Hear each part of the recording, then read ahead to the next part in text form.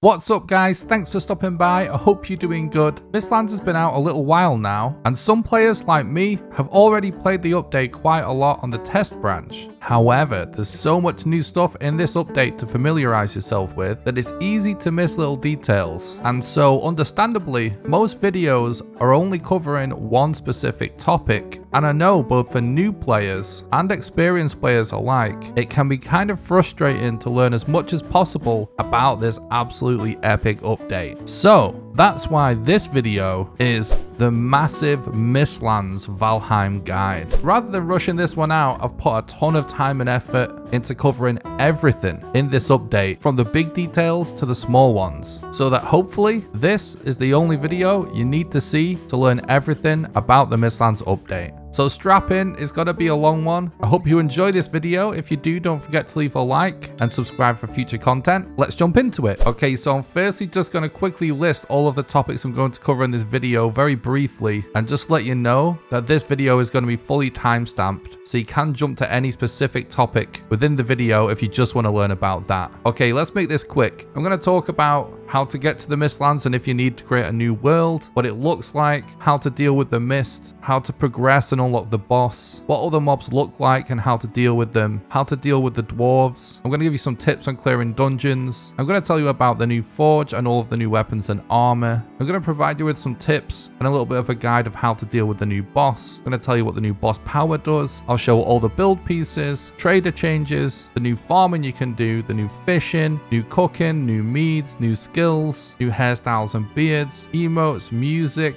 events, characters, base defenses, resources, plus any little miscellaneous changes in the update that don't fit in any of the above categories. So to access the Mistlands, you just need to travel further out from the middle towards the edges of the map. If you're playing on an old world, areas of the map that were previously unexplored will still spawn the new Mistlands biome. However, old Mistlands that you have explored will not change into the new version of Mistlands. So you can continue playing on your old world just fine. However, if you've explored the whole map or close to it, you may have a better experience by starting over. And it's also worth noting that the world generation has been slightly changed, so new worlds have a lot more Mistlands, and they pretty much just spawn in like a donut shape around the edges of the world. So if that sounds appealing to you and you want to explore a lot more Mistlands on your world, then maybe even then you may want to start a new world, even if you didn't fully explore your old one. The biome looks incredible. The fog wall on the outside is super cool looking, and it's a really cool way to be able to tell you're about to enter a Mistlands when you're on the edge of the biome. The crazy mountains and cliffs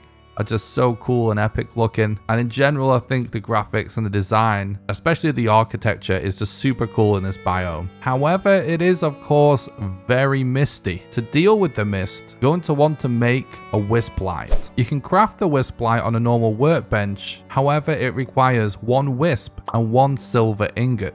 To get the wisp, you're going to need to make a wisp fountain. Wisp fountains are made with 10 stone, 1 torn spirit, and require a stone cutter, and torn spirits are now what you get for defeating your gluff. Once you place down your wisp fountain, at night time wisps will be attracted to it, and once they're flying around the fountain, you can simply walk up to them and collect them. And no, you can't get wisps by deconstructing any of the wisp torches that you see scattered around Mistlands. The wisp light itself clears an area of mist around your character that makes it much easier to travel, and in particular makes it easier to fight within the mist. However, it doesn't give you a huge field of view, and so spotting things at a distance are still a challenge. To deal with this, I highly recommend that the main way you traverse a Mistland, especially when you just enter it, is by using your eitr ability and scaling every single mountain and cliff that you find in the Mistlands, because once you get to high ground, you can be above the clouds of mist, and from there be able to spot various points of interest, including the various dwarven guard towers, dungeons, and boss entrances. And even if you can't, spotting another cliff or another mountain and heading to that is a good way to travel, because eventually you will find a cliff that will allow you to see something useful. One of the new swords, the Mist Walker, which I will cover later, later in the video, also does a similar job to the wisp light. It clears a tiny area of mist around your character. However, it does have less of an effect compared to the wisp light, and you may have to zoom in your camera to even notice that there is less mist. The last tip I'm going to give you about dealing with mist is that you can actually place the new wisp torches wherever you want to clear a big area of mist, much like the wisp light. These require 1 Yggdrasil wood and 1 wisp, but if you're willing to grind out all the mats, with these torches, you can hypothetically clear an entire biome of mist, which will make it extremely easy to travel and give you that large field of view. Wisps are pretty easy to grind for, so I suspect Yggdrasil wood will be the bottleneck here, but if you put the time in, this is definitely possible. Let's talk about progression. The way progression is handled in the Mistlands update is actually awesome. So just like every other boss in the game, you need to find the Vegvasir that reveals the location of the biome's boss, and the Vegvasir for the queen is hidden inside the biome's dungeons, which are called infested mines. There's 2 different types of entrances for infested mines. One is in the form of an abandoned dwarven guard tower, which can have a wisp light outside giving away its location, which is mostly easy to separate from a dwarven guard tower by the fact that it's covered in enemies. You can find the entrance to the dungeon in the basement of these infested guard towers. The other entrance type is this huge stairwell leading into the side of a cliff, which can sometimes be harder to spot, but is easily identifiable once you realize this giant stairwell doesn't really appear anywhere else. Once inside, much like finding the Elder Rune inside a burial chamber, it just takes a lot of trial and error to find a dungeon that contains the rune. It is quite rare, but I'm happy to say it's nowhere near as rare as the Yagluth rune. So as long as you keep fully clearing out these dungeons, you will definitely find the queen's location eventually. Now this is where things get interesting. Even when you get to the boss location, you cannot instantly summon the boss, as the queen actually resides within her own type of dungeon that requires a special kind of key to get inside. This key is called a seal breaker, and one of the really cool aspects of this key is that it has to be crafted. Whilst exploring dungeons, you actually find these fragments inside these little glass boxes, and if you smash the glass, you can loot these fragments, and it takes 9 of them to craft the seal breaker. And once you've crafted the seal breaker, you can now unlock the gate to access the boss. One of the other really cool twists is that this boss actually already starts spawned in, so you will actually just stumble across the queen by exploring this dungeon, and she can actually be waiting for you right near the entrance, or sometimes she can be hiding somewhere at the top. So it actually adds a really cool twist. And by the way, just because she starts spawned in does not mean that you can't resummon the boss. Right at the top of the infested citadel, which is the name of this dungeon where the queen resides, there is an altar that can be used to resummon the boss. This requires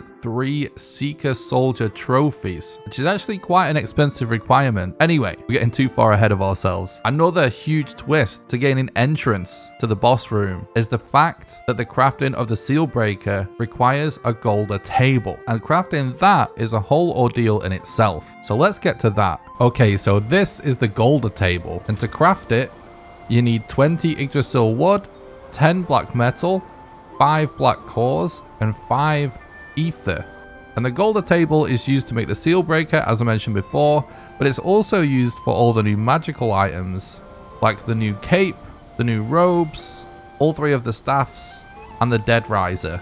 We're going to cover all of these shortly, but let's first focus on the mats. So black metal is self-explanatory. You find the black cores inside the dungeons, which we will talk more about later. Yggdrasil wood we'll also talk more about later on when we get onto talking about resources, but the refined ether is where things get particularly interesting. There is also an upgrade you can craft to the golder table as well, by the way. It's called the rune table. Both these things look so cool together. And to make the rune table, you need 10 black marble, 5 Yggdrasil wood, and 10 refined ether. So to make refined ether, you're going to need to make one of these. This is an ether refinery. To make the refinery, you're going to need 20 black marble, 5 black metal, 10 Yggdrasil wood, 5 black cores, and 3 sap. Once you've made your refinery, you then take some sap and some soft tissue, and you place the sap in the bottom and the soft tissue in the top, and it will start to create refined ether. However, during the process, you can see these little laser beams of ether get shot out of the refinery. And this does actually damage most things that it touches. And if you pay attention to the refined ether that comes out the bottom, each ball of ether also generates more of these beams that deal damage to the surroundings. So the more ether you have piled up here, the more damage it will do. However, you may notice that when these ether beams reach the black marble, the damage value coming off the bricks says 0. So this means that these beams don't damage black marble, which gives you an awesome reason to build a structure similar to this, or by whatever design you like, to house your refinery so you don't damage your base. I absolutely love this feature because it incentivizes more building, and in some cases may require a little more creativity. Okay, so just to prove what I was talking about, I built this other facility for a refinery that's just encased in stone. And you're gonna see once it gets going that look, the stone actually takes 30 damage, which doesn't seem like a lot. But particularly when you realize that this is actually enough to start destroying huge blocks of your structure and will eventually bring the building down. In fact, if you do this, you will definitely see some damage. I'm going to try and prove that to you now. Okay, so this is the amount of damage done just from one batch of refined ether. So as you can see, it's pretty substantial. So you're definitely going to want to cover this in black marble. Okay, so that's how the refinery works. Now let's talk about the sap and the soft tissue required to create the refined ether. To get sap, you need to place a sap extractor on one of the ancient roots that stick out of the ground in the Mistlands. Over time, these extractors will automatically drain the ancient roots of sap, and each root does eventually get depleted, and as it depletes, it gradually takes longer and longer to extract the sap. However, if you then remove the extractor from the root, eventually it will recharge. Crafting a sap extractor requires 10 Yggdrasil wood, 5 black metal, and 1 Dverga extractor. You find the extractor inside these dwarven settlements that are scattered across the Mistlands. Inside the dwarven structure, you're looking for one of these chests, and if you destroy it, you get the extractor. I actually have already made a video where I show all of the extractor locations in all of the different structure types, so I'll leave a link in the description to that video if you're interested in that. But breaking these chests will actually alert the dwarves and make them attack you. And I'll cover how to take out all the dwarves later on in the video, but as you can see, you find the extractor on the inside. So that's how you get the sap to make ether. Soft tissue can actually be found inside these chests within dwarven structures, and it can also be found inside the giant skulls of petrified bone, as the inside of these skulls actually still contains the brain of the giant, and that is what the soft tissue actually is the brain matter of these ancient giants. These giant heads are the best source of soft tissue, but it's still surprising how much you can get from chests in dwarven structures too. It's also interesting to note that the dwarven extractor can't be teleported, so that means your sap extractors are going to require you to actually go out and sail to Mistlands to place them every time. So anyway, that's how you get the mats required to make ether. That will then allow us to make a golder table that allows us to make the seal breaker after collecting 9 fragments that we can then use to unlock the door to fight the boss. Okay, so since we talked about the golder table, let's also talk about the other crafting station added with the Mistlands update, the Black Forge. The Black Forge is used to craft the vast majority of new items in the update, aside from the magical ones as discussed earlier. And to craft it, you just need 10 black marble, 10 Yggdrasil wood, and 5 black cores. And it too has an upgrade called the Black Forge Cooler, which can be crafted with 5 iron, 5 copper, and 4 black marble. So we're now going to talk about all of the new weapons and armor that you can craft. But before I do, I just want to explain that the bile bomb and the wisp light are crafted on a workbench, and the new black metal pick is actually crafted on a forge. But everything else that we're about to discuss is mostly crafted on the black metal forge, unless it's magic related, in which case it's crafted on the golder table. So let's jump into the items, let's go. So as you can see, lots of prep went into this video because these are all the items we're going to talk about. So we've got a lot to get through here, so let me fire through them real quick just so we can get through them all. And if they do something particularly interesting, I'll spend a little bit more time on it just to demonstrate. So we've got the new pole arm, the Himin Athel. This is just like all the other pole arms, except it actually does lightning damage, as you can see by its really cool secondary attack. And to make it, you need 10 Yggdrasil wood, 15 ether, 5 silver, and 2 mandible, which are dropped from some of the mobs we're going to cover later on. Next up is the Carapace Spear. This works just like a normal spear. It requires 10 Yggdrasil wood, 4 carapace, and 2 mandible. Carapace are dropped by seekers, and just to make it super clear, anything that's dropped from a mob will be covered later in the video. We're going to do a whole section on mobs. Then we've got the Spine Snap Bow, which actually deals a little bit of spirit damage. And to craft that, you need 10 fine wood, 40 bone fragments, and 10 refined ether. This bow looks super cool, by the way. Next up is one of my personal favorites, the Demolisher, which works like all the other sledgehammers. It requires 10 Yggdrasil wood, 20 iron, and 10 refined ether. This one also looks particularly cool in my opinion, and this is what the attack looks like. Then we've got all of the new arrows and bolts for the crossbow, plus missiles for the ballista. We'll cover those new weapons later on.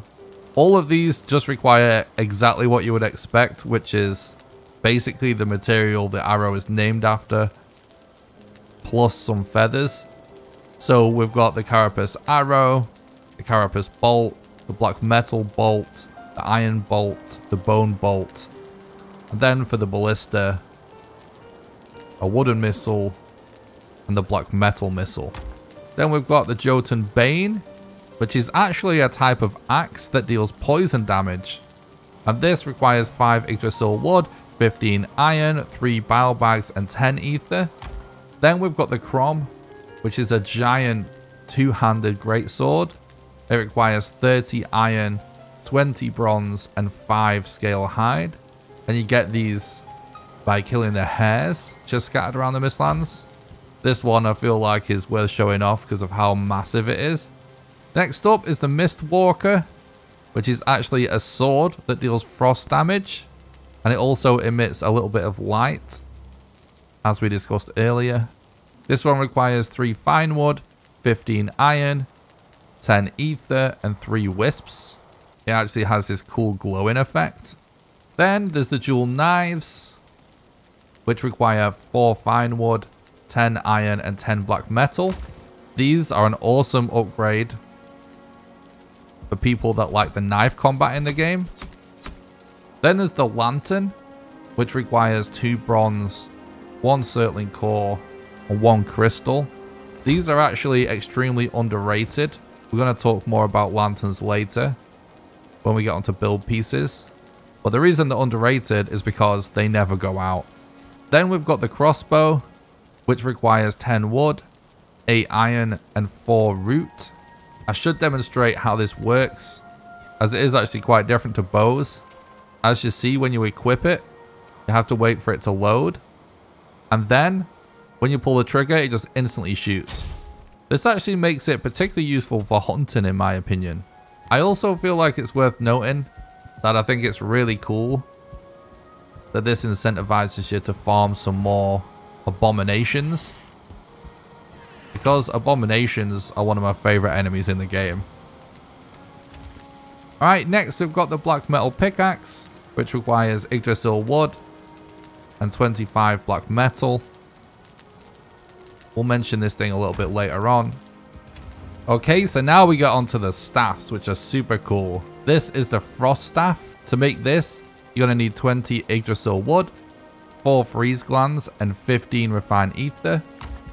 So the way all of the magical items work that require ether usage is they require you to eat a special recipe that adds an ether bar on top of your stamina bar that is essentially just a mana gauge. We're going to cover all new food recipes later on, but so long as you're eating some magical food, when you fire in the staff, you can see it drains the new ether bar.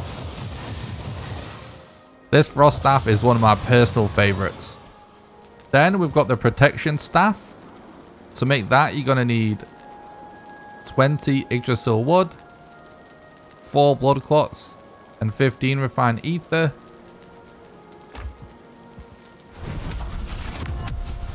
And that is what this spell looks like. And this barrier will actually protect you in battle. Then we've got the Dead Razor, and to craft that, you're going to need 20 Yggdrasil wood, 10 bone fragments, 15 ether, and 1 Ranted Remains trophy. So it's nice to see another use for trophies. This item essentially adds necromancy to Valheim because it allows you to summon skeletons. At level 1, you can summon 1. And at level 2, you can summon another skeleton. So you just saw at level 1, it actually destroyed the skeleton we had and spawned another one, but now it's at level 2.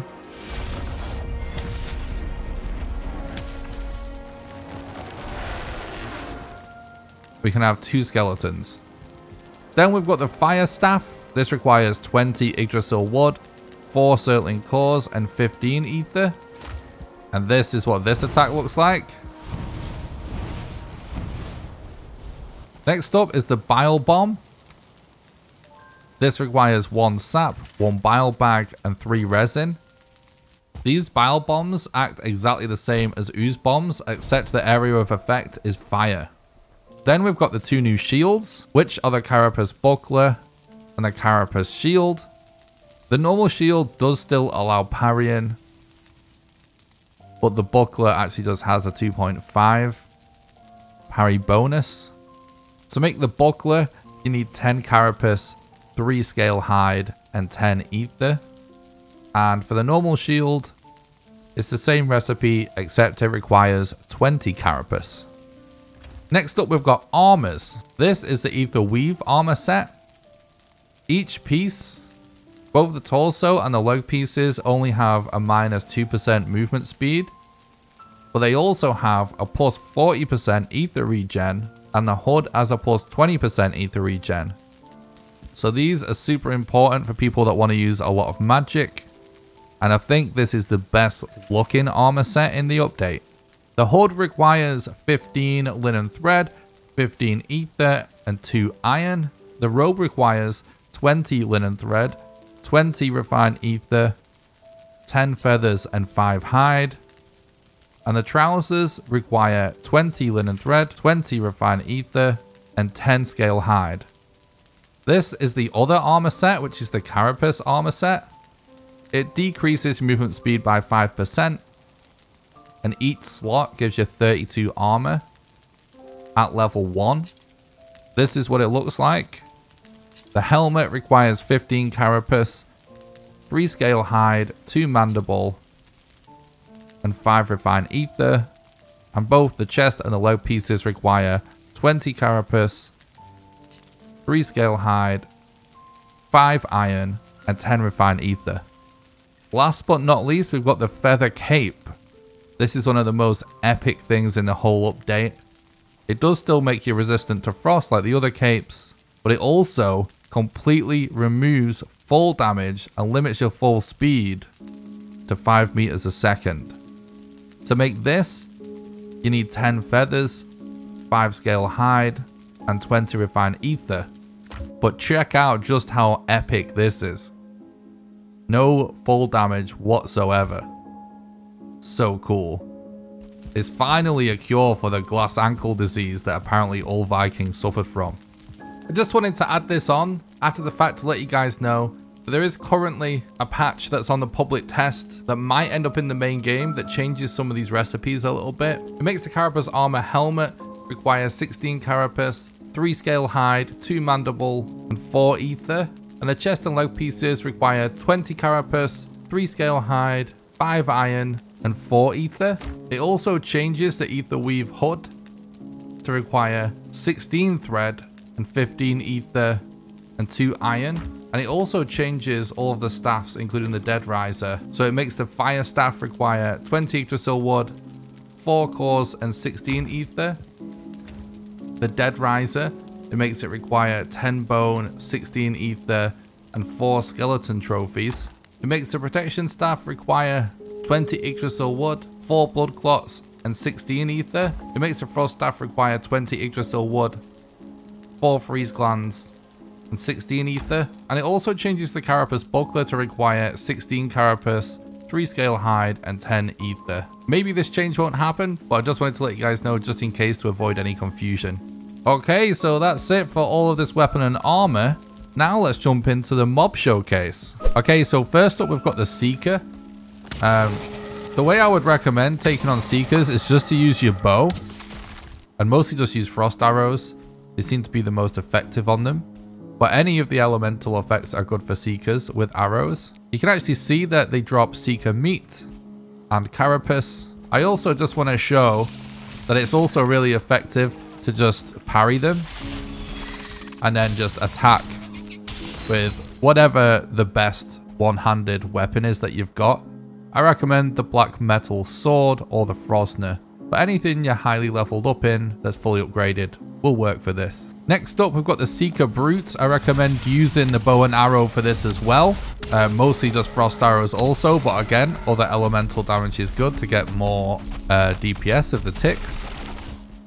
One thing special to note about this enemy is that it does have a weak spot, which is on the back. You see if we shoot the back of the enemy, you get yellow damage, which means that it's a weak spot. You can also parry with this enemy and get some decent damage that way. But pairing the parry with the weak spot is also kind of good. So you can just run around to the back. You see that it's actually a lot of damage.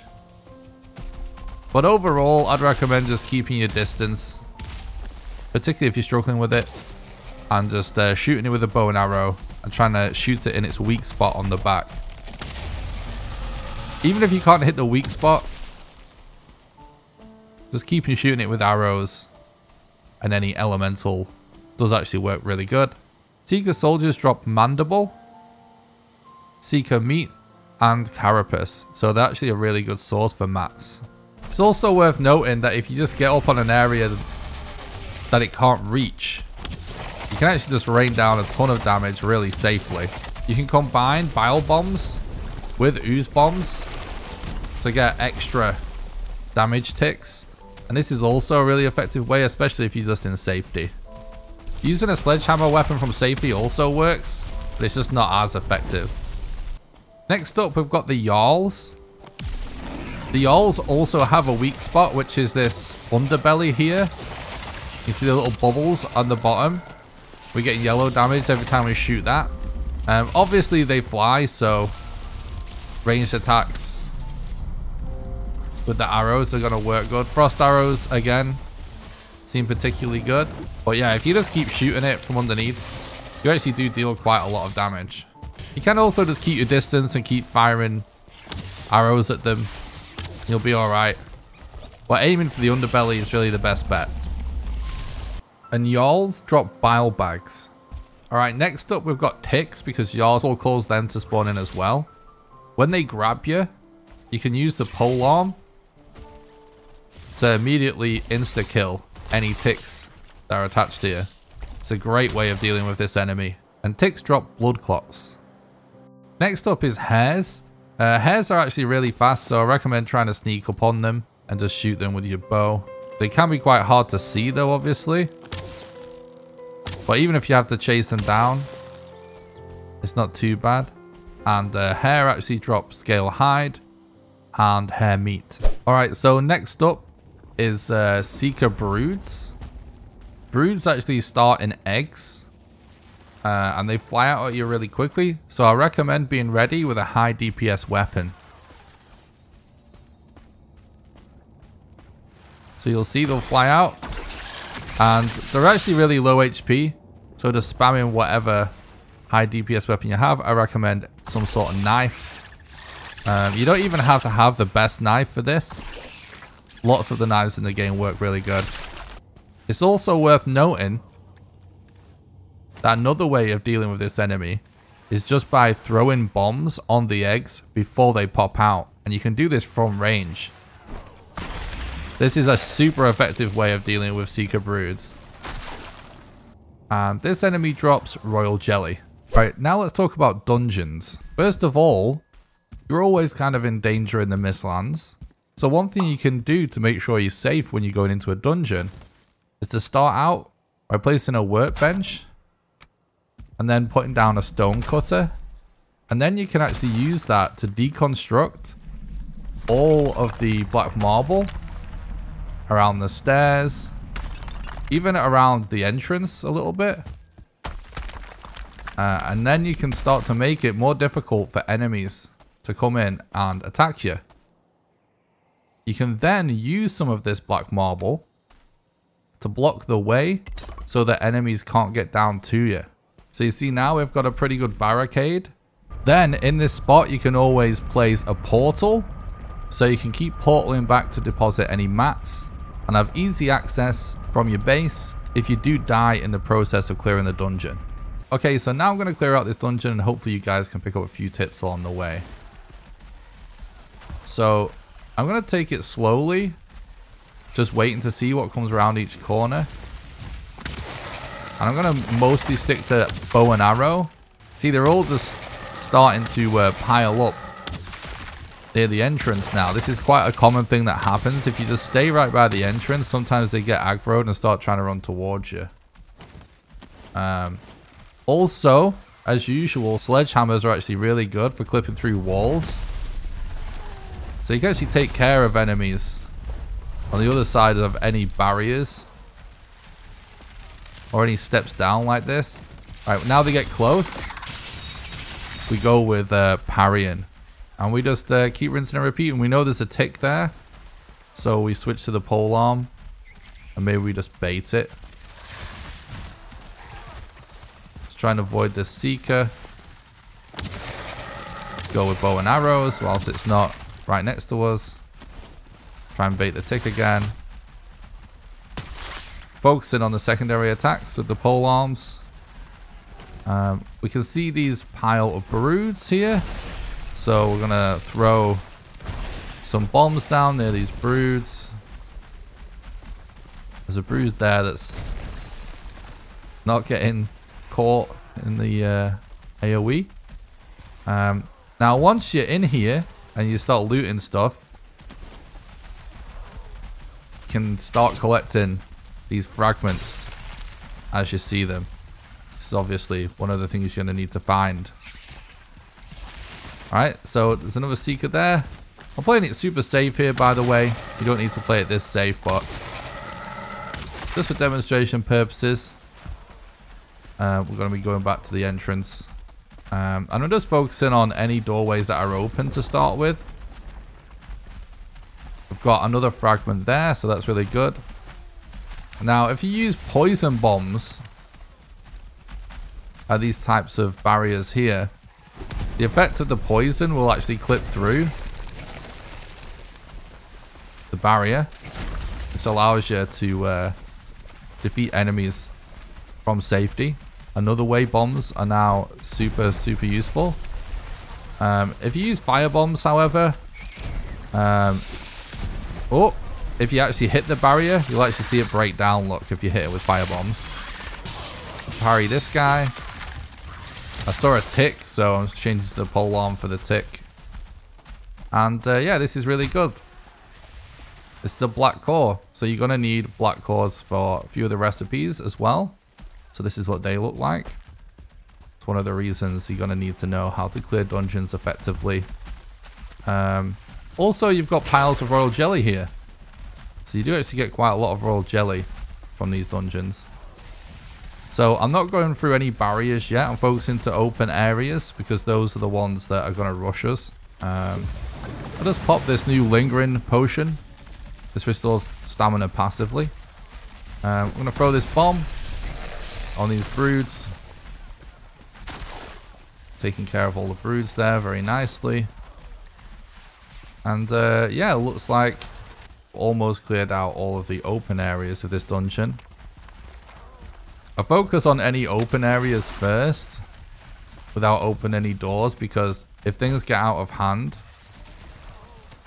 it's the open areas that are going to overwhelm you. Anything behind the door is obviously not going to rush through. So we've actually got a soldier here. So we're going to do the combination of bombs on this guy. I'm going to spam a few extra fire ones. And whilst he's getting those damage ticks, I'm going to fire some arrows. I can't even see his weak spot, but just look, if we get all those damage ticks at the same time, we melt those soldiers.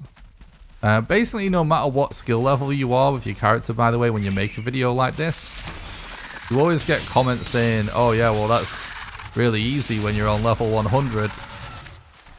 Even if you're not on level 100. Yeah, that's never actually true. This is a debate that lots of less experienced players try and get into in the comments. But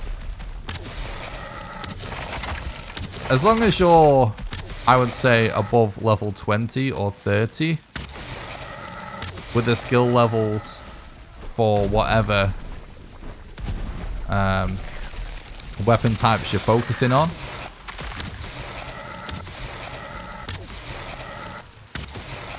most of the time you're still going to defeat enemies in the same amount of hits, or perhaps just an extra hit. It is far less of a deal breaker than people realize. I've played this game for thousands of hours, multiple world records in a speedrun. No speedrunner gives a shit about skill levels for this reason. So I promise you, it's not about the skill levels. It's much more about taking it easy, being prepared, not rushing in, and just knowing the right strats, basically. Okay, so this is good. We've got one of these barriers here. So for this, I'm going to use a sledgehammer. It's a really useful way of clearing out any dungeon in the game, really, because it clips through walls. This is just the iron sledge. If you use the demolisher, it's extra effective. Side note as well, you actually stun seekers with doing these, so you can then just fly in with a melee attack. The hammer still works pretty good for clearing off ticks, by the way. Also a good option. The single bomb to deal with all those broods. So we've got another soldier here. So I'm going to start throwing in bombs. We've got a seeker coming at us here. But they are struggling to get through this door. Ooh, okay. So multiple enemies ganging up on us. Hammers are pretty good when you're being ganged up on. I'm going to get my shield out. Oh, this seeker is actually stuck behind a wall again. Okay, now let's go with multiple bomb types, some extra fire ones, plus the bow on the soldier again, and we really start to get that insane DPS.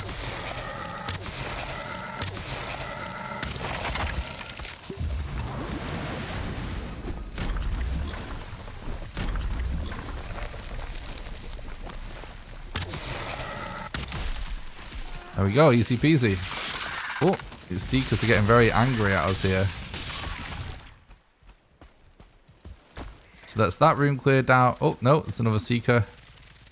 Just gonna wait for this one to land, and we'll just parry him.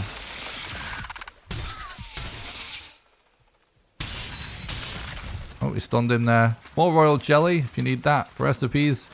More black cores, more fragments. This is actually an excellent dungeon so far. I personally like to go around with auto collect turned off in this scenario, clear out the dungeon, and then just go through my portal, dump my weapons, and just run around, collect everything afterwards and go through my portal. I find that's a pretty efficient way. I'd rather be over prepared, weapons and gear wise, and not have space for loot, and actually not die basically ever, and then just have to go through a portal to stash my loot, then die several times over, perhaps have to make a longer journey. All right, we're back upstairs, going through some of these other doors. We know the seekers at the other side of this place. So yeah, like I mentioned, the fire bombs will actually break those just wooden barriers that are just covered in vines. We're low on arrows, but it doesn't matter. We can just throw bombs down. Combining both types of bombs is a really good way of dealing a lot of DPS.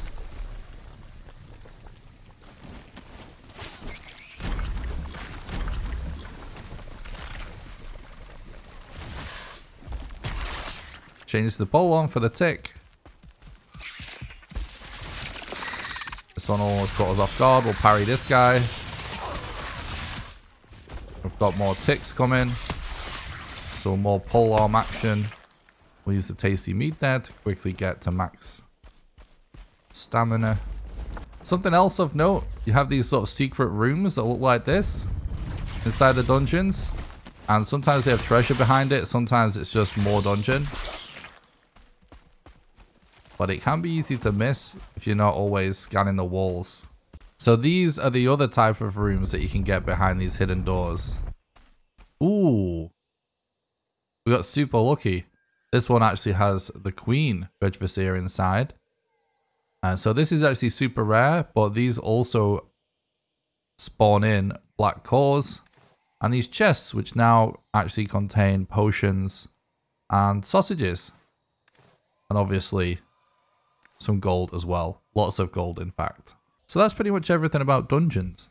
Okay, so next up we're going to talk about clearing out the dwarven settlements. You're going to have to do this to get access to the dwarven extractor. Generally, I recommend trying to keep your distance and using ranged attacks, either with the bow and arrow, but also, especially if you can get high up like this, dropping bombs down can be really, really effective. This is actually one of my favorite ways to deal with it.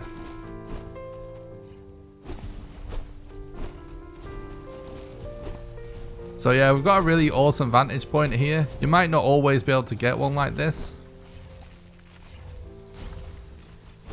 So this is kind of a lucky spot, but we're going to capitalize on it.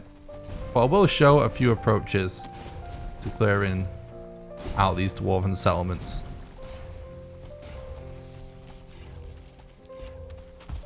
I'm going to get a little closer.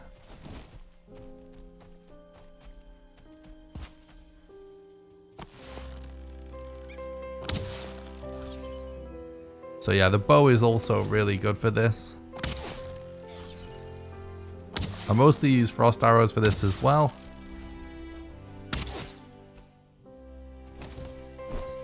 But yeah, you can actually do this totally from safety. I've seen some people recommend just taking them out one at a time, or at least trying to.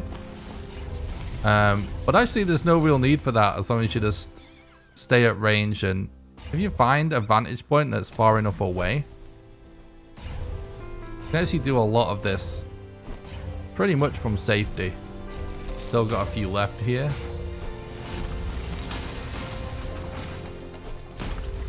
So I'm just gonna get a few bombs going. When there's only like 1 or 2 walls left, it's not really a huge problem.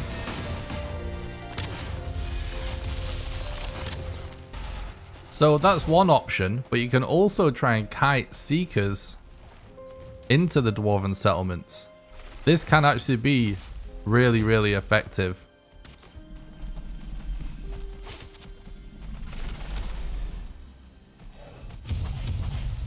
Right here we've kited a seeker soldier. So we're going to see if this seeker is enough to win the fight. And if not, we'll try and kite some extras in. It's worth noting that sometimes these dwarven towers can spawn right next to the infested mines. If you ever see that scenario, I highly recommend capitalizing on just leaving all the Seekers alive and try and just lead them all over.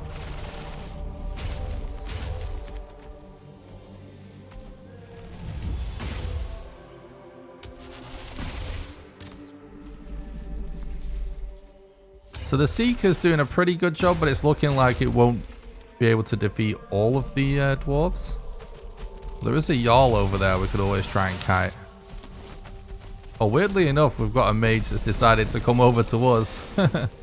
So let's show him how much of a mistake that was.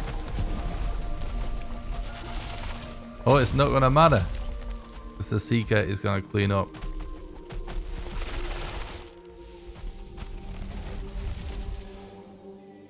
Alright, so that actually worked out pretty nice. The Seeker Soldier wrecked all these dwarves. This actually can happen more often than you think. But we're actually going to check to see if there's any more dwarves left alive. It sounds like there might be.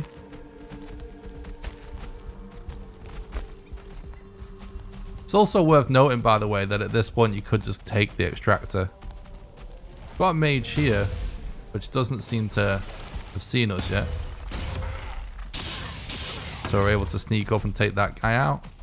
Dwarves can drop soft tissue, black marble, gold, and also some of the blue jute as well. Anyway, looks like we've successfully cleared this one out just with the use of this one Seeker Soldier. But you can do this exact same thing with regular Seekers as well. But you do have to get a little bit lucky. So now let's talk about how to defeat the boss. For this part of the video, I've decided the best way to demonstrate this is for me to actually try and kill the boss without dying for you guys. Trying to explain all of my thoughts and my strategy throughout the fight. But first, I want to go over the gear that I've chosen to use for this fight. I've actually done this fight without dying several times with this gear set. So starting with the first slot, I'm using the Carapace Buckler just for that parry bonus. So I can quickly parry any Seekers that get too close and then finish them off with a black metal sword. Using the Spine Snap for my bow just for those ranged attacks with the arrows. And of course, arrow wise, I'm going to be mostly going with the frost arrows, but I'm taking a little bit of poison arrow and fire arrow so we can keep the elemental ticks going. I'm using the frost staff. I prefer using this staff on the boss fight compared to the other staffs because of its higher DPS, and each shot requires less ether to use.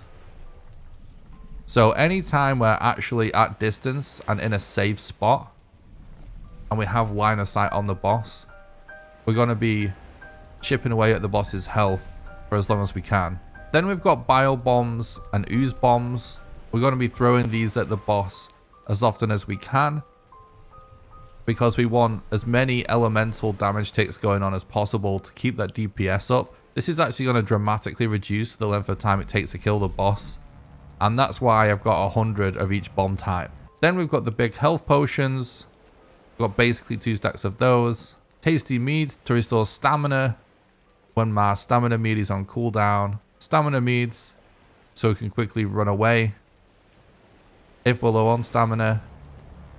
I'm taking the Dead Riser mainly just to use when I first go in because the skeletons can actually distract the boss and allow us to get a lot of ranged attacks in. And then level 2 Carapace Helmet, level 2 Carapace Greaves just for the armor values. The Feather Cape is really useful in this boss fight because you want to keep running away as much as possible and go for as much ranged attacks as possible, I find. And so this can lead to a lot of falling off the edge because this is actually quite a vertical boss fight. And I'm actually using the Ether Weave Robe because it boosts your Ether regen, which helps when using the staff. And we've also got these minor ether meads, which restore our ether bar, which will also help with the staff usage. The Wisp Light, because it can still get misty in there. And then for food, we've got the Honey Glazed Chicken because of the high HP. And then just 2 the best ether food, which is the Seeker Aspic and the Yggdrasil Porridge, just so we have a decent enough ether bar to get a lot of DPS in with the staff. Now, this may seem like a pretty low HP food combination, and that's because it is. But with this approach, we're going to be trying to keep our distance as much as possible, so hopefully we won't get hit that much anyway. I'm also going to be going for rested and going in with the bone mass buff. All right, let's go for it. I'm going to start with summoning my skeletons.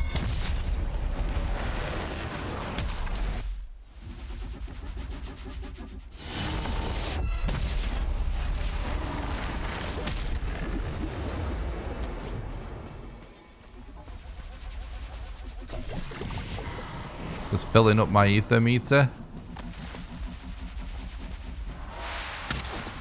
I can't actually see the queen yet. Oh, we found her.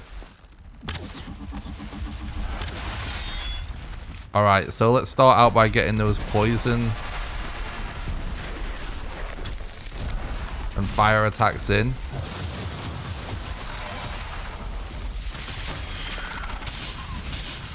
Taking care of any seekers that are close by.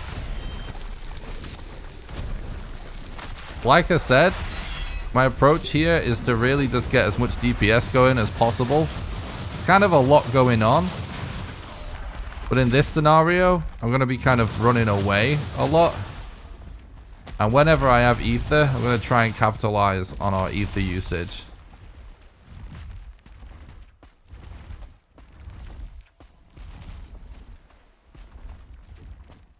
Always trying to stay away from the boss. And if I see that she's not actually taking damage ticks, making sure I always get some bombs in there, just so she's always got some damage ticking away on her. So we are out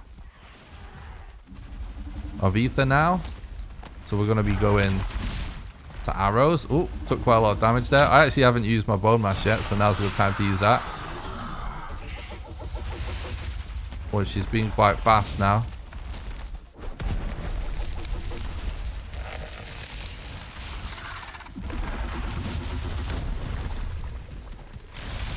Trying to restore some stamina.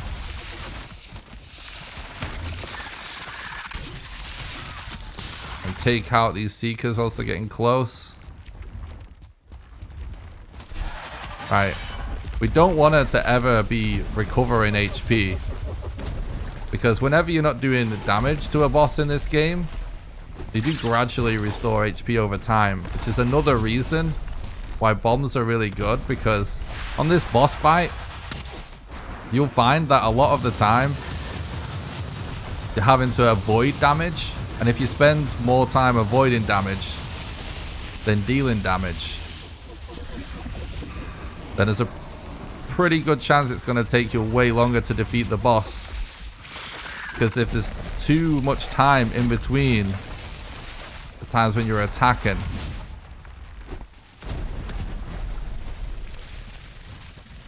then she's just going to out heal you. So it's one reason why bombs are really useful to be consistently dealing damage. You can see as well a lot of the smaller mobs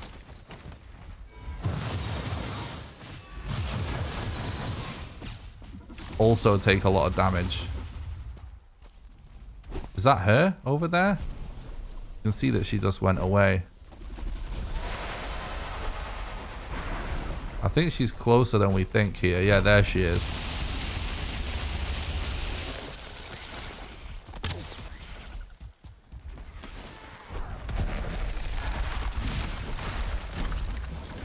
Okay, again, just relighting those ticks. Trying to get as much shots in with this staff as we can. So we are taking hits here. If we ever get in danger, by the way, we can always just drop down. Because of the feather cape, it does help a lot. Our bone mass buff is actually being very useful for us right here. Whoa!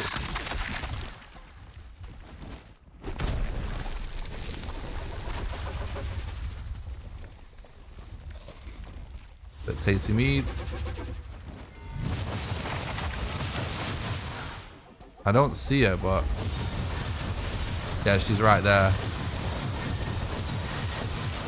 I think she maybe got away.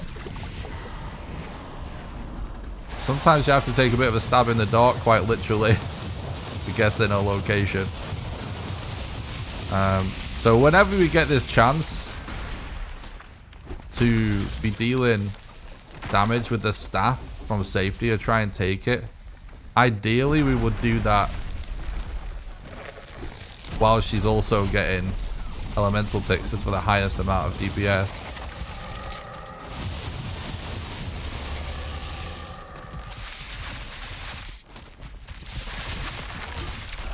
Oh.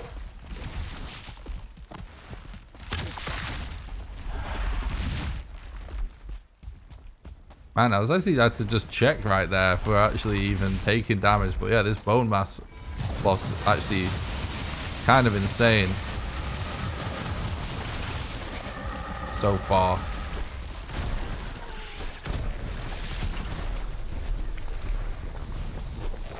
I can't see where the boss is at right now.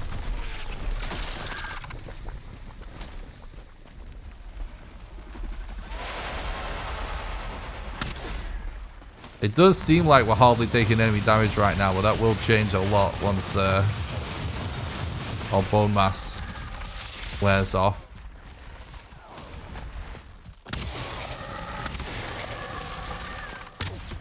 Oh god. It's not good.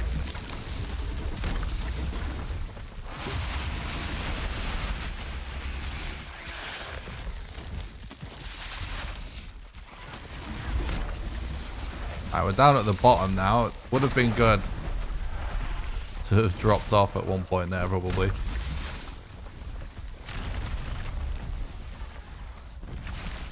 Let's try and go up a bit. Whoa! She came up super close to me then.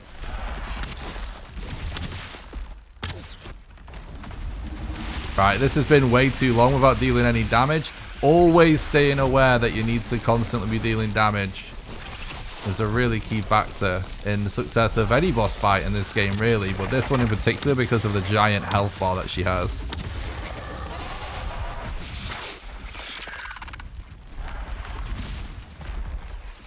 One strat that I feel like is worth mentioning is making sure that you're actually always heading upwards.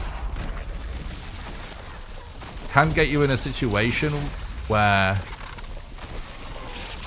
you're always going to have the option to escape by just dropping off.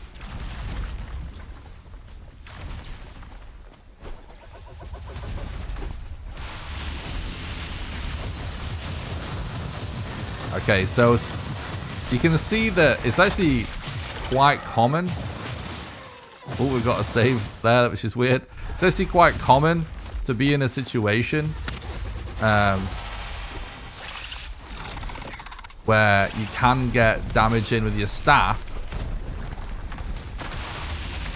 but at that moment she will also start to spew poison at you. So oftentimes the moments where you're able to get your most damage in are quite short-lived. Another thing I really want to mention during this boss fight is you might notice that I'm completely avoiding corners. I just never ever put myself in a situation where I might end up getting cornered, because it's actually a huge problem during this boss fight to be cornered. She sounds pretty close.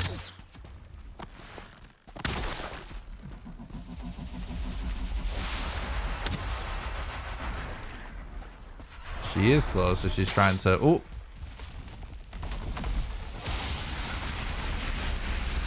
You see, these bombs, again, are just so valuable, because you can also get a lot of damage in whilst you're on the escape. And this boss, more so than any others, is largely about just trying to always be dealing damage, because there's almost a guarantee that it's gonna be a long fight. And yeah, we can stop and fight a lot of these enemies, by the way, but that is also gonna just increase the chances of us getting ganged up on. I'm just refilling up my bombs. So in these kind of situations, oh, she actually just went underground. Oh no, she came back out over there, look. In these kind of situations, it can actually be hard to hit her with anything other than arrows, by the way.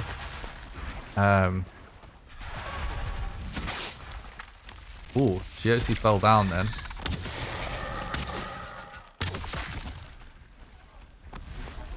Which is why it's worth it to me to have both bow and arrow. And okay, I'm gonna use my health potion right now. I'm trying to not overuse health potions.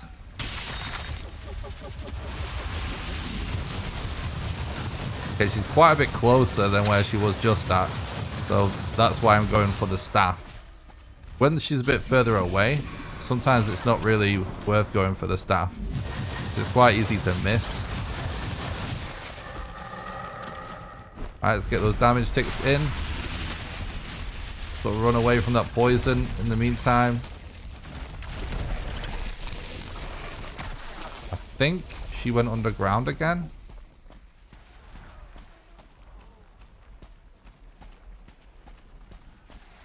I see a brood there.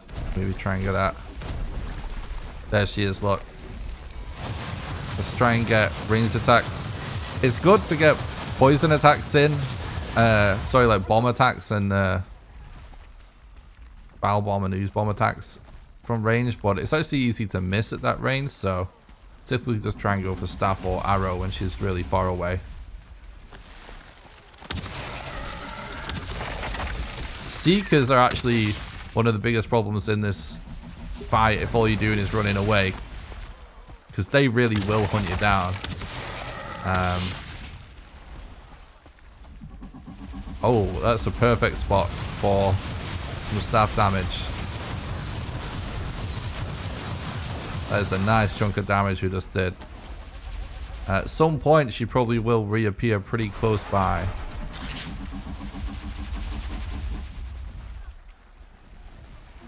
So I'm not rushing in, I'm just being patient. Because she can make her way over to you pretty quickly. The fact that I can't see her makes me want to throw bombs in places where we have no vision. Alright, I see her now.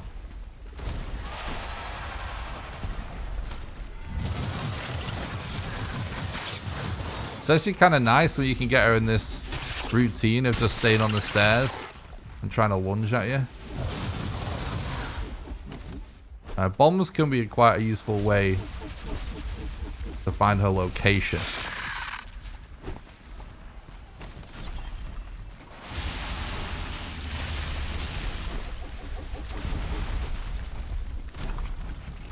Okay.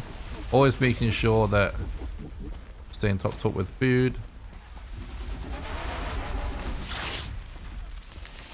Whoa, dude. Alright. Going a little bit too long without dealing enough damage here. We don't want it to be healing too much.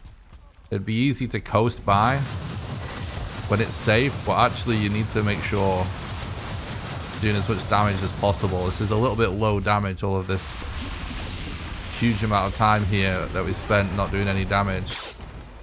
Accidentally used a potion there, but she actually keeps falling down, which, you know, is a safe thing, but it's really just going to make it so it takes forever for you to get through the fight. And the more you extend the boss fight, more likely all your stuff starts to run out and all your gear starts to break. So we're actually going to move in a little bit closer.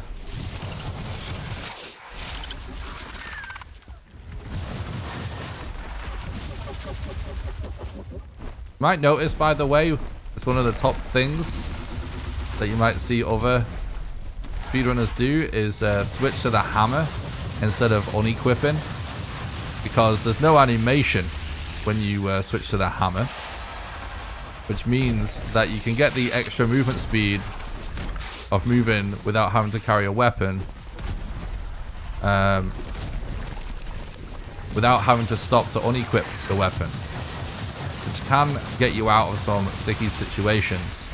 Right, so I'm pinned now. I'm going to try and roll and fall. And then we're just going to focus on falling down all the way to the bottom. We know we're in a dangerous situation here.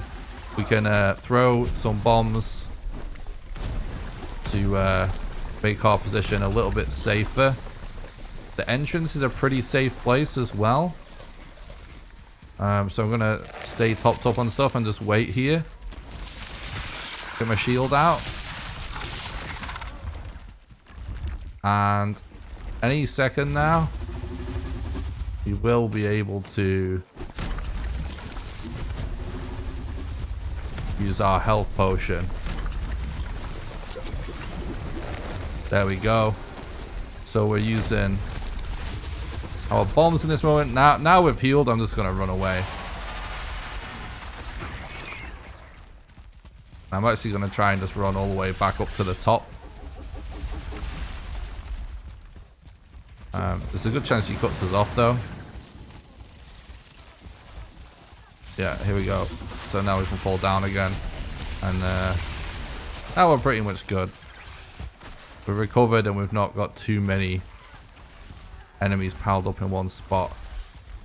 I'm a little bit lost though. It can be easy to get lost downstairs, I find. When you're being chased by enemies, throwing bombs is also like a really solid thing to do. Alright, I know she's over there, so we're going to run in the opposite direction pretty much.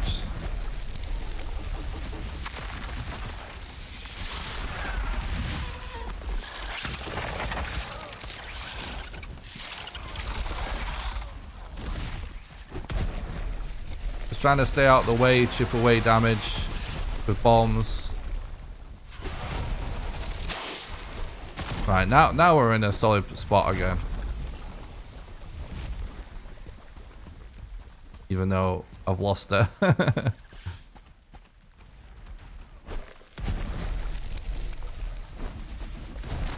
see the seekers.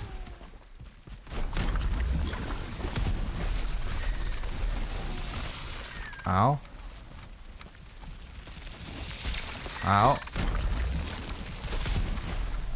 Alright, one of the reasons why I'm using bombs so much as well is because it's actually just a really passive way to be dealing damage to the mobs that are after us. That allows me to mostly just focus on doing damage to the boss. Okay. Here we go. This is going to be a good lot of damage.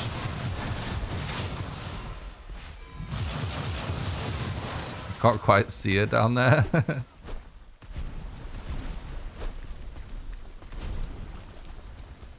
So that was a good example of how to get out of a sticky situation using all the strats and stuff that we've talking about during this fight so far.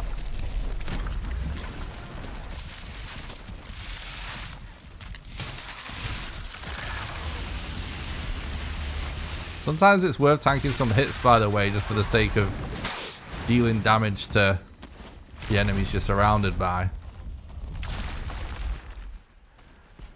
Getting rid of one really quickly and taking a little bit of extra damage, if that makes it so you can get rid of the other one very easily, it can definitely be worth it in scenarios like that. Yeah, now we've got it trapped in a really nice spot. So as you can see, like capitalizing on the right time to be able to use this staff is something that's not necessarily always present. Like if we just stand in front of her doing it, we are just going to get wrecked.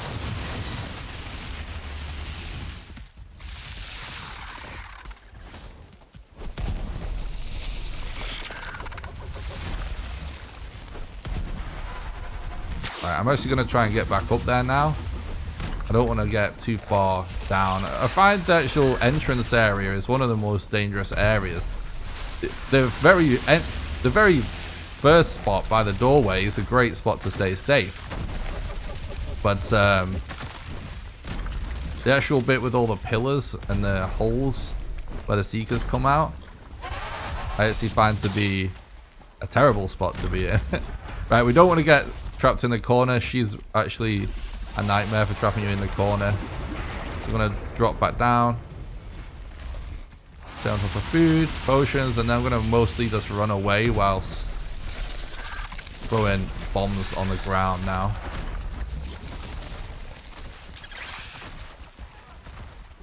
Try and get some height advantage as soon as we can. I'm waiting to be able to use a stamina potion because... Oh, actually we might be able to just use a tasty mead now. I've got rid of those seekers. I was gonna say, with a seeker on your tail, tasty mead's not like super useful. We should just end up standing there and taking loads of damage. So many broods around right here. What's happening? Here we go. There she is. And we've been gradually wearing her down this whole time. See, we're getting very close now.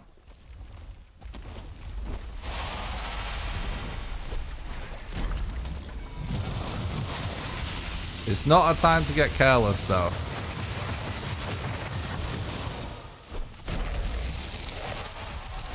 That is the perfect scenario of if you just backed into a corner there, you'd just be dead pretty much. See the seekers coming, so double bow and arrow out ready.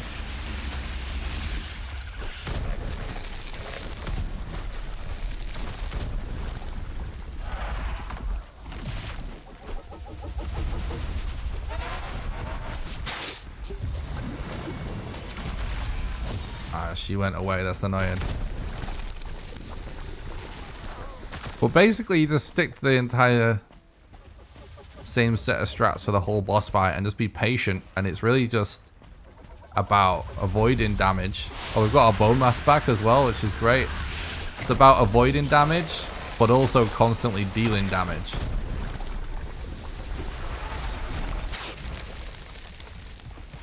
Oh, God.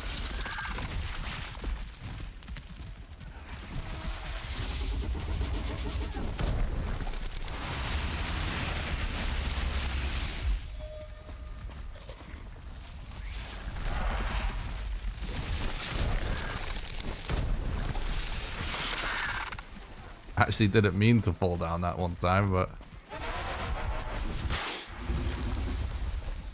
I am after this gonna show you a way to cheese this fight.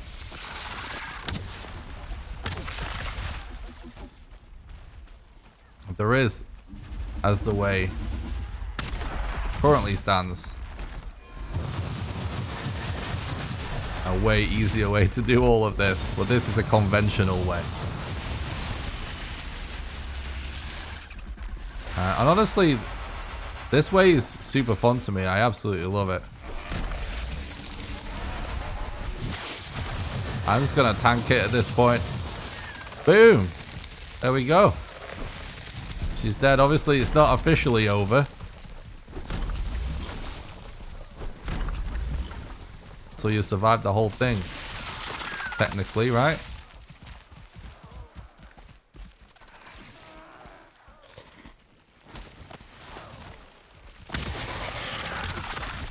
These seekers are just chilling. There we go. A few broods left. But that is it. That is officially the Queen boss fight. So I hope you got some tips from this. I hope you found it useful. Here's the giant crazy Queen trophy. Next, I will show you what this trophy does, what ability it gives you. But before that, I want to show you a cheeky cheese for how you can cheese this boss fight. So let's do that. Okay, so this is the official way you can cheese this boss fight. You can come into the room and aggro the boss just by shooting her with a bow. And if you hide behind this wall and stay in this exact spot in this left corner, any of the sledgehammer type weapons will actually deal damage to the boss through the wall. Right now I'm demonstrating this with the demolisher, but any sledgehammer weapon will work. This is just the new best type of sledgehammer weapon. If you do this with max stamina food and rested, you can actually get through this really quickly. You will have to repair your hammer once if you use rested, probably twice if you don't. But yeah, you can actually kill the boss this way. And I've tested this a load for the speedrun, because this is a pretty good speedrun strat. And it works super consistently. I've seen people bring this up and say about having to fight off enemies. But actually, if you stay jammed in this left corner like this, facing the wall, I have found that extremely consistently, you do not get attacked by enemies. So you can actually do this really, really safely. And obviously, yeah, it's faster if you go with like max stamina food and max rested as well. But this is a totally viable way to kill the boss right now. That's super easy.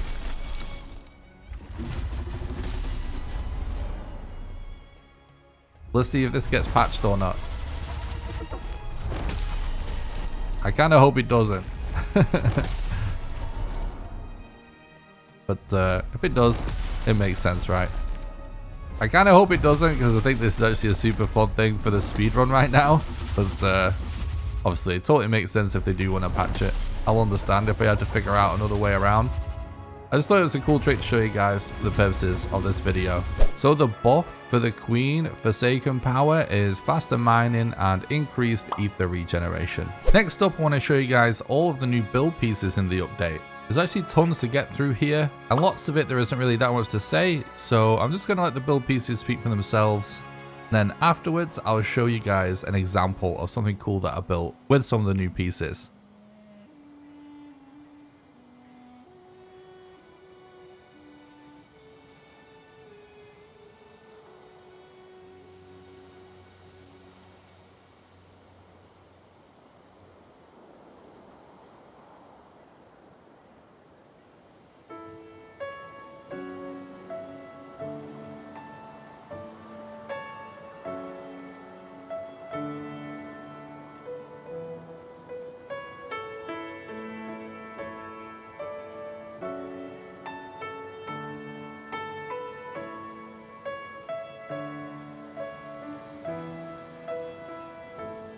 So this is a build that I've done with some of the new black marble pieces. I really like all of the new angled pieces and new pillars. It really allows for a whole new style of architecture. And I really like how this build kind of looks like some kind of weird ancient temple, just by being able to do some different shapes. And I really love how you can really make some cool looking doorways now. But yeah, there's a ton of new potential, as you can probably see with the new build pieces.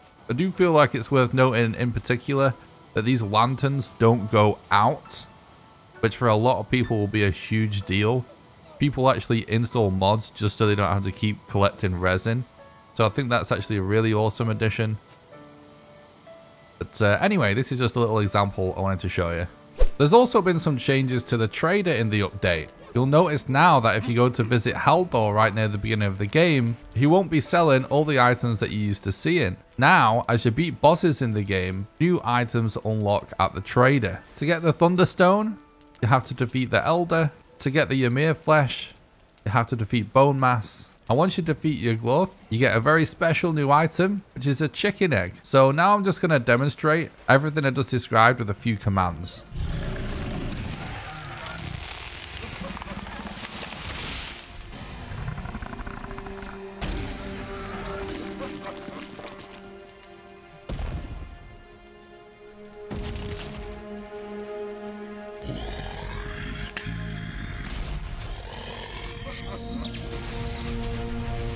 So the egg costs 1,500 gold, and with it, you can actually farm chickens. Which brings us on to the next part of the video. Okay, so the way chicken farming works is, first of all, you want to build some kind of structure to protect your chickens, and then you just place the egg on the floor, and this actually works slightly differently to other items because you won't auto collect the egg. Then if you mouse over the egg, you can see if it's warm or not. So what you need to do is put a heat source nearby. I recommend putting a fire on the other side of the wall. I like to use a bonfire because rain won't put it out. And obviously you don't want to put the fire anywhere where the chickens might walk onto it. As long as the egg is warm, it will eventually hatch into a chick. You can actually see one here. It does take a while at first to hatch. And you will need 2 eggs to start your chicken farm so they can breed. The process seems slow at first, but as soon as you get a couple of chickens on the go, they do start to multiply pretty quickly.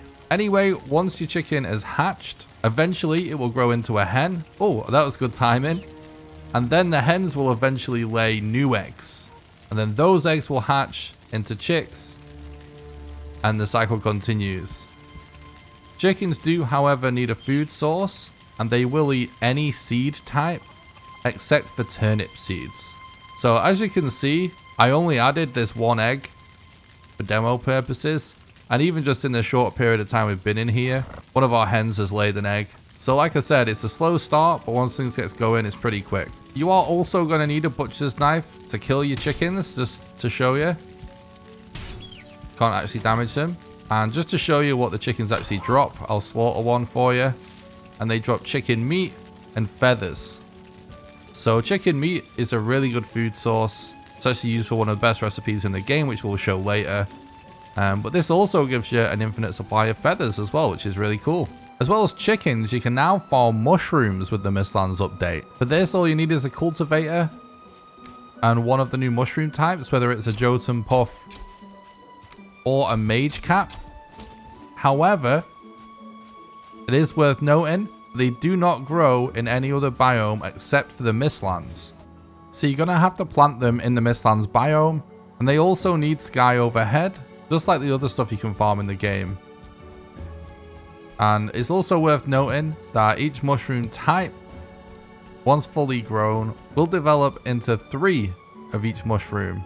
So this is a really good way to stock up on tons of mushrooms, which will be useful to craft some of the new recipes. There's also been some pretty big changes to fishing in Valheim. Now, when you catch a fish, it no longer turns into raw fish. Instead, you get the entire fish in your inventory, which corresponds to one of several new kinds of fish that you can find scattered across the ocean. And these fish can also be used to craft specific new baits. So how this works is that there's now generic fish, which are the ones that we're used to seeing everywhere, and those can be caught using the usual bait that you can buy from Haldor. But then there's some of the more unique fish, which change depending on which biome you're in, that require one of the new baits. So I'm now going to go through all of the bait recipes. We have a cold fishing bait, which requires 1 tuna and 1 ulf trophy. The current build on the public test server does swap the ulf trophy for the fenring trophy, so it changes the recipe to 1 tuna and 1 fenring for the cold fishing bait. So I just wanted to include that just in case that change does actually happen. Hot fishing bait, which requires 1 anglerfish and 1 surtling trophy. Sticky fishing bait that requires 1 trollfish and 1 abomination trophy. Stingy fishing bait, which requires 1 giant herring and 1 fueling trophy. Heavy fishing bait that requires 1 pike and 1 serpent trophy. Misty fishing bait that requires 1 grouper and 1 lox trophy. Mossy fishing bait that requires 1 perch and 1 troll trophy. And 1 frosty fishing bait that requires 1 magma fish and 1 drake trophy. First of all, you probably noticed that all of these require trophies, which adds an awesome new use to trophies in the game that were previously pretty much useless other than just decoration. Now, I'm not going to hunt down absolutely every single fish type in this video because that would take quite a while. But just to show you how the process works, we're going to go and try and catch a trollfish. So I haven't quite worked out which fish all the bait catches yet, but I have found that it's kind of pretty obvious just based on the recipe. This bait is called mossy fishing bait. It says dead trolls in the forest often attract a fish or two, and you craft this with the perch and the troll trophy. And this is used to catch trollfish. So let's go and hunt some down. So here we are in the Black Forest where trollfish spawn, and I can see there's a school of trollfish here in front of me. So we're gonna equip the mossy fishing bait and see if we can't catch one of these trollfish. Okay, we've got one hooked. And boom. We officially caught a trollfish. The models for all the new fish, by the way, look so cool. And just to show you that you need specific bait, I'll equip the normal bait. So look, you get this notification saying it's not taking the bait when you use the wrong kind of bait. So if you see a cool looking fish anywhere just offshore, look for any recipe that uses a trophy from the biome that you're in. That's a pretty good hint for most of them. And oftentimes just the name of the baits or the description is a little hint as well. Some of them, like misty fishing bait, are actually really obvious. So look, you can see that we just managed to catch an anglerfish there, which spawns in the Mistlands with the misty fishing bait. To craft these baits, by the way, you're going to need to use your cauldron. And they do all seem to require station level 1, which is actually pretty convenient. Which actually brings us on to the next part of the video. There is actually a new station upgrade to the cauldron called the mortar and pestle. This means that your cauldron can now be up to level 5, which is required to cook some of the new recipes. To make a mortar and pestle, you'll need 8 black marble, 6 fine wood, and 4 core wood. So now let's go through all of the new recipes, of which there is a lot. So I'm just going to try and fly through these. And rather than give you all the stats, I'll just tell you whether it's a stamina, health, or magic food, and what value it gives you for the relevant attribute. So in no particular order, first up we've got salads. They're a stamina food that gives you 80 stamina and a 3 HP tick. They require 3 Jotun puffs, 3 onions, and 3 cloudberries. We've also got a mushroom omelette, which is also a stamina food that gives you 85 stamina and a 3 HP tick. And that requires 3 eggs and 3 Jotun puffs. Then we've got a cooked egg, which just requires an egg. This is a health food that gives you 35 HP and gives you a 2 HP tick. Next up, we've got Yggdrasil porridge, which is a magic food that gives you 80 ether and a 3 HP tick. This requires 4 sap, 3 barley, and 2 royal jelly. Next up, you've got cooked chicken meat, which is a health food that gives you 60 HP and a 5 HP tick. And for this, you just need chicken meat. Next up, we've got uncooked fish and bread. This requires an anglerfish and 2 bread dough. And this will also need to be baked in the oven. And cooked fish and bread gives you 90 stamina and a 3 HP tick. Then we've got cooked seeker meat. Cooked seeker meat is another health food that gives you 60 HP and a 5 HP tick. To cook these new meats, by the way, you'll need to use an iron cooking station. Next, we have an uncooked magically stuffed shroom. For this, you'll need 3 mage caps, 1 blood clot, and 2 turnips. This is a magic food that gives you 75 ether and a 3 HP tick. Then we've got cooked hare meat, which is a health food that gives you 60 HP and a 5 HP tick. Then we've got an uncooked meat platter, which requires 1 seeker meat, 1 lox meat, and 1 hare meat. And the meat platter is a health food that gives you 80 HP and a 5 HP tick. We've got an uncooked mist hare supreme that requires 1 hare meat, 3 Jotun puffs, and 2 carrots. The mist hare supreme is a health food that gives you 85 HP and a 5 HP tick. Then we've got Seeker Aspic, which is a magic food that gives you 85 ether and a 3 HP tick.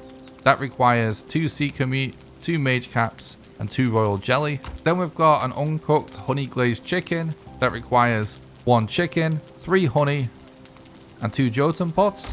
And the honey glazed chicken is a health food that gives you 80 HP and a 5 HP tick. That is actually it for all the new health recipes. However, there are a couple of new mead recipes. First up, we've got the major healing recipe.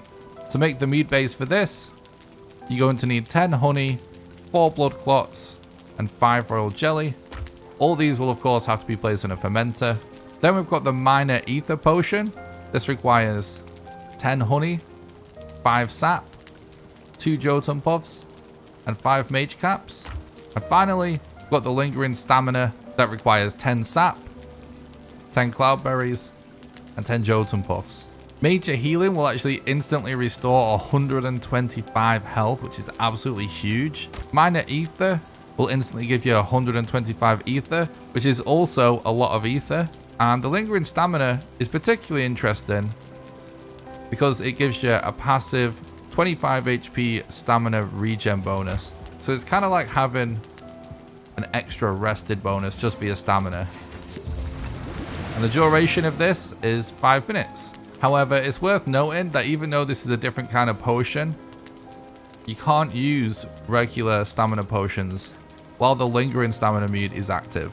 There's also some new skills that have been added to Valheim. These work pretty much exactly how you would expect, by simply increasing the effectiveness of using the relevant tools relating to each skill. We've now got a fishing skill, which is self-explanatory, blood magic skill, which relates to the new Dead Riser, an elemental magic skill, which relates to the frost and fire staffs, and a crossbow skill, which relates to the new crossbow, obviously.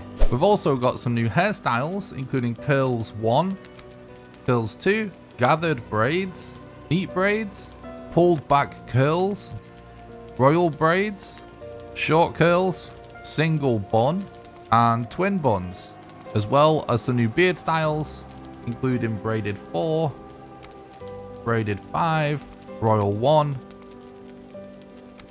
royal 2, short 4, stone dweller, and thick 2. We've also got a ton of new emotes, including blow kiss, bow, cower, cry, dance, which is absolutely epic, by the way, despair, flex, come here, headbang, kneel, roar, and shrug. We've also got some really cool new music additions, like the new Mistlands music, which includes a track for Mistlands exploration, for Mistlands locations, and the Mistlands boss. And all of this new music is absolutely awesome.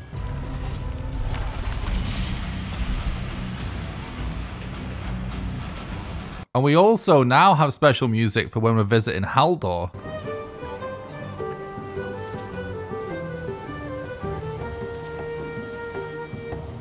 The music is also now more dynamic. For example, when resting by a fire, it will now change to better suit the mood.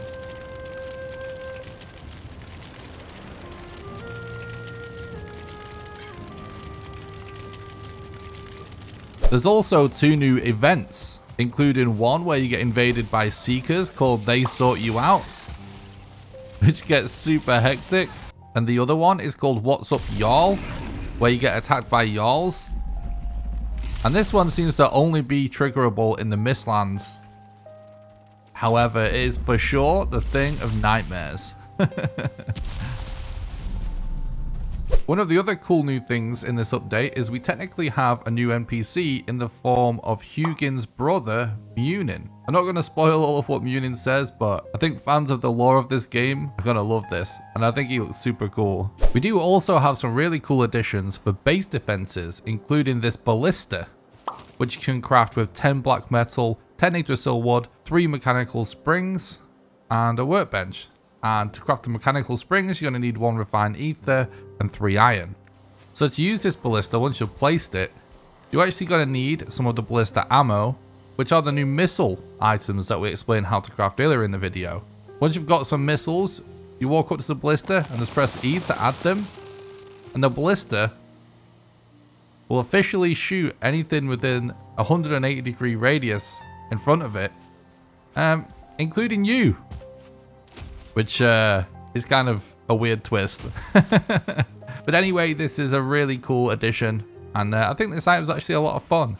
We've also got some dwarven sharp stakes, which require 5 Yggdrasil wood, 2 iron, and a black forge. And these actually look really cool. And these actually pair nicely with the new stake wall as well. And perhaps the coolest and most interesting addition for base defenses is the trap. You can craft this with 5 black metal, 10 bronze nails, and 1 mechanical spring, and you're going to need a workbench. And this is basically a giant bear trap. It works exactly how you would expect. Once it's been set off, you actually get stuck in it for a few seconds, and then you can reset it again by pressing E, and this will trigger from anything that walks into it. So I really think with the addition to the new base defenses, you'll be able to have an extremely secure base with the right build, which I think is super cool. So by this point, you've heard me mention several new mats that you're probably wondering how easy they are to get hold of. So let's talk about resources. So the 2 main resources you're going to be after for these new recipes are Yggdrasil wood and black marble. In the Mistlands, you do get this new tree type, which is called the Yggdrasil shoot. And to chop this tree down, you're going to need a black metal axe. No other axe will do the job. However, if you're very lucky, you may be able to get a seeker soldier to chop it down for you. These trees are actually pretty plentiful, so as long as you have a black metal axe, you'll be absolutely fine. Just as a side note, I think the model for the pieces of Yggdrasil wood is so cool looking. So we briefly mentioned this resource type at the start of the video, but these petrified bones in the remains of giants littered across the Mistlands are the #1 source of black marble that you're going to find in the game. These do require a black metal pickaxe, but if you mine every last petrified bone you find, this will yield a lot of black marble. And remember, inside the brains, you can find all the soft tissue you need. Alright, so we're almost at the end of this epically long guide, but there are a few more things I want to mention that didn't really warrant their own full video part, but I still think are important to let you guys know. So this is officially the miscellaneous section of the video. Your stamina level is now remembered when you relog, so no more relogging to get a max stamina bar. You used to be able to spam jump when going up really steep hills to kind of fly up mountains really fast. That has also been nerfed. There's been a few little terrain generation changes, mostly just to do with fitting in the Mistlands. And there's actually been some sort of height map changes in the Mistlands themselves. Fish can now spawn in ice caves. There's been multiple improvements to several of the animations and visual effects. The stamina drain multiplier when running uphill has actually been removed. So it used to be that the steeper the hill you were running up, the faster your stamina would drain. Now it actually always drains at the same rate, which I actually think this is a really nice change, because stamina usage in Valheim is actually pretty intense anyway, and it could be kind of unintuitive if you was going uphill. So I think this is a good change. Knockback mechanics have been reworked a little bit. Axes now have a special attack, which is actually pretty cool. Some enemies now have weak spots, which we did briefly cover with the Seeker Soldier, but the Troll also has a weak spot if you shoot him in the head. There's also some new lore stones and new dreams as well. Alright guys, that's just about going to do it for this video, but before I wrap up, I just want to say thank you so much for watching to the end of this video. I know you guys are always eager to see more content from me, and you may have expected more from me over the last couple of weeks, but hopefully now you see that this video is almost the length of like a feature film.